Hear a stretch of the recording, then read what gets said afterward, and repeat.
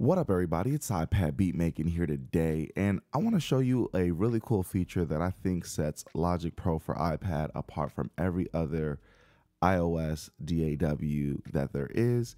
And this has got something to do with the MIDI capture feature, which, if you don't know, is kind of like retrospective recording.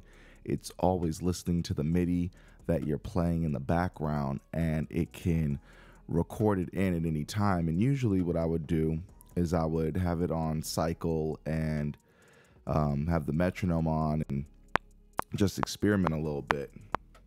And then I would hit the capture MIDI button and it would have all my takes consolidated into one take, and it would just look crazy. And so it was sort of useless in that situation. But what I've discovered is that we can go into settings, app settings, and then we go recording.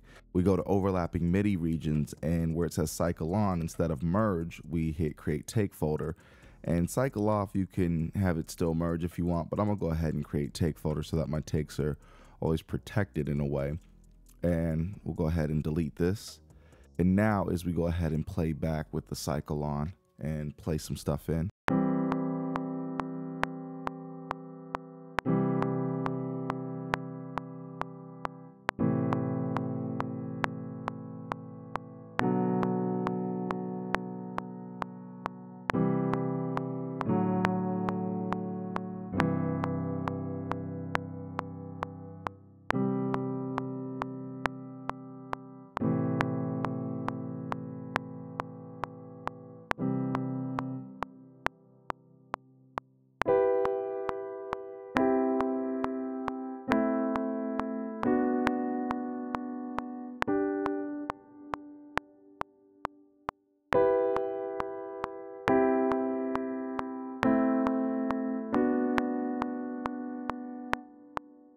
I think I like that last one. So as you can see right here, we've got what kind of looks like a bunch of things stacked on top of each other. The symbol right here, and it says 7 of 7.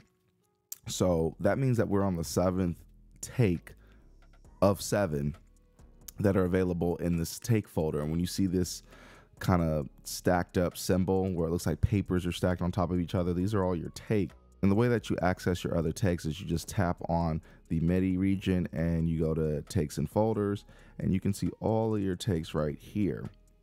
And what's really cool about it is you can unpack them if you want. And that's what I like to do sometimes, is unpack them. And now you've got access to all your takes right here. And from there, you can go ahead and say, you know what, I don't want, certain one of these at all. And for other takes, you might realize that you did really good at the beginning, but maybe not the end, and vice versa. And you can go ahead and, bring it up to that other take, merge, whatever it is you want to do. This is a really clutch method, I think, for keeping track of all of your takes and getting those happy accidents. So yeah, that is one feature that I think really sets Logic Pro for iPad apart from every other iOS DAW. Let me know what you think of that feature down in the comments section. With all that said, it's iPad Beatmaking. Peace.